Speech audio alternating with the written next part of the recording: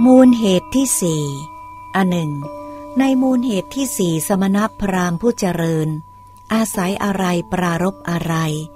จึงมีวาทะว่าโลกมีที่สุดโลกไม่มีที่สุดบัญญัติว่าโลกมีที่สุดโลกไม่มีที่สุดภิกษุทั้งหลายสมณะหรือพราหมณ์บางคนในโลกนี้เป็นนักตรรกะเป็นนักอภิปรัชญาแสดงทัศนะของตนตามหลักเหตุผล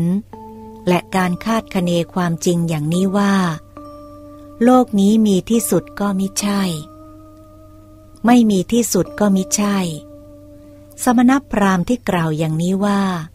โลกนี้มีที่สุดมีสันฐานกลมเป็นผู้กล่าวเท็จแม้สมณพราหมณ์ที่กล่าวอย่างนี้ว่าโลกนี้ไม่มีที่สุดหาที่สุดไม่ได้ก็เป็นผู้กล่าวเท็จแม้สมณพราหมณ์ที่กล่าวอย่างนี้ว่าโลกนี้ทั้งมีที่สุดและไม่มีที่สุด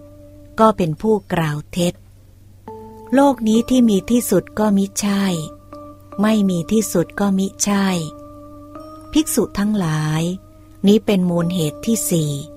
ซึ่งสมณพราหมณ์พวกหนึ่งอาศัยแล้วปรารภแล้วจึงมีวาทะว่าโลกมีที่สุดโลกไม่มีที่สุดบัญญัติว่าโลกมีที่สุดโลกไม่มีที่สุด